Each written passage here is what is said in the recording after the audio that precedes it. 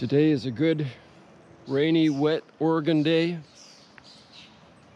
There isn't a whole lot that I have to do out here. I've already made sure the chickens have food and water, as well as the quail.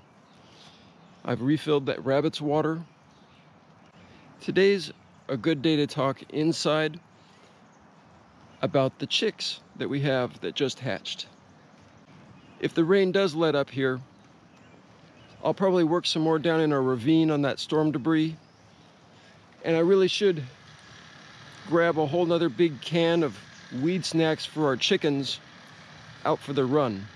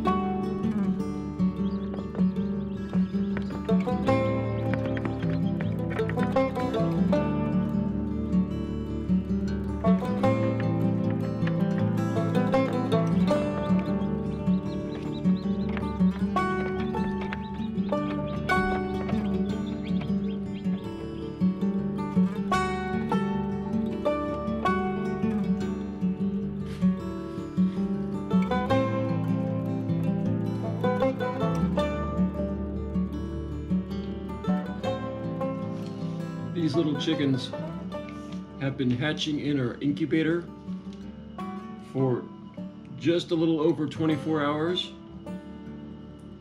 We had 2 at the very beginning, and the rest hatched a little bit later. They're ready to move over to our brooder. I've already got their food and water set up, but most importantly, I've got the chick warmer pre-warmed up and ready for them to go. We don't think any more of these eggs will hatch, but just to be on the safe side, I'm going to take the lid off of this incubator and quickly transfer the chickens into this cardboard box, and then put the lid back on, and we'll leave the incubator plugged in so that the temperature and humidity can stay constant just in case any of those other eggs do hatch. I'm not sure how many chickens are in there. We'll find out right now.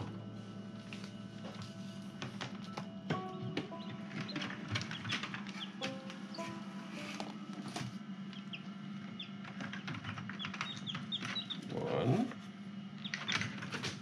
2, 3, 4, 5, 6, 7, 8, 9 little chickens so far. That's better than a 50% hatch rate, so that's pretty good.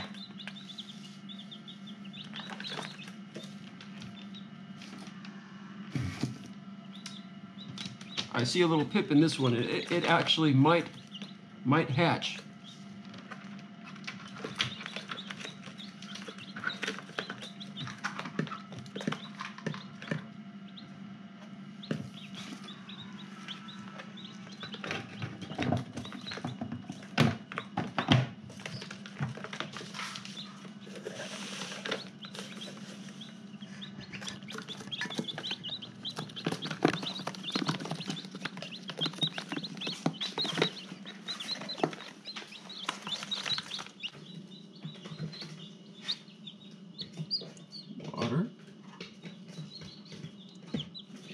There's some warmth right under there. There you go. Water. And there's some warmth down there.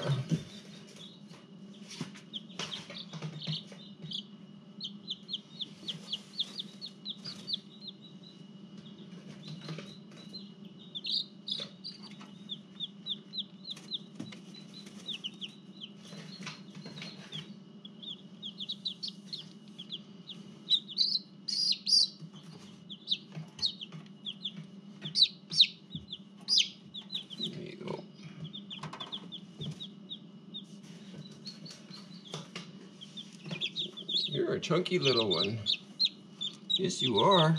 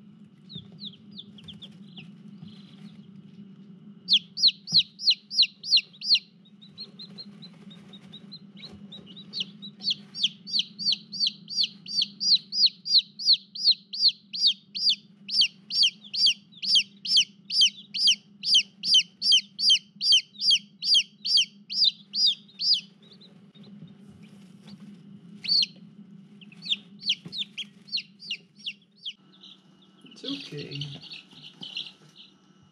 It's okay.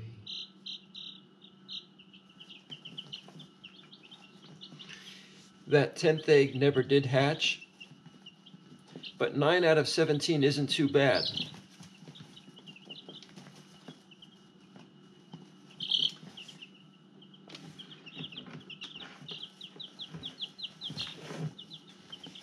These little guys are getting out and exploring a little more.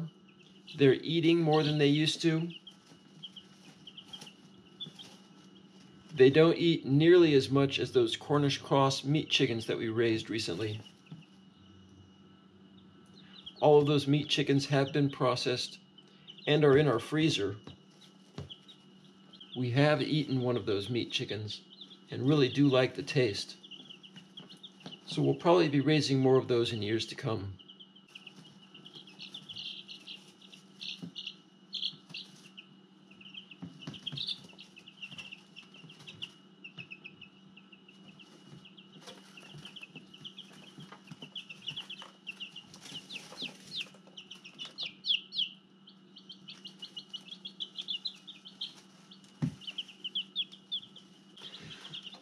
Folks might be wondering why we don't have the heat lamp set up this time.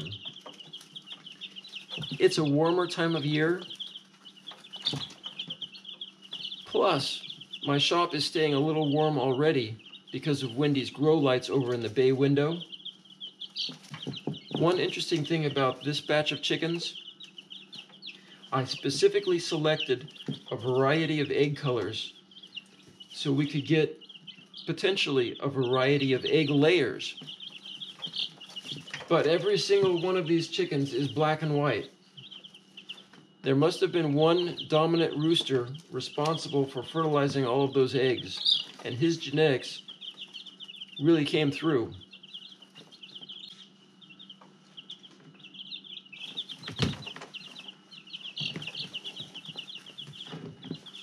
As usual, we'll be raising these chicks inside where it's a little warmer for a while, and then we'll move them out to the Mini Cooper mobile chicken coop. Don't worry, I didn't forget about the big chickens. This time of year, with the weeds growing as fast as they are, it seems a shame not to feed the chickens at least one big can of these weeds every single day.